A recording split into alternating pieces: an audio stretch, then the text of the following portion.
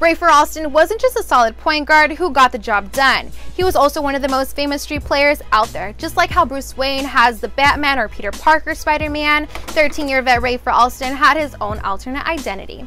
Skip to my Lou and hardcore hoop fans know exactly what I'm talking about. Skip is a street basketball legend in the Big Apple who the rest of the world came to know.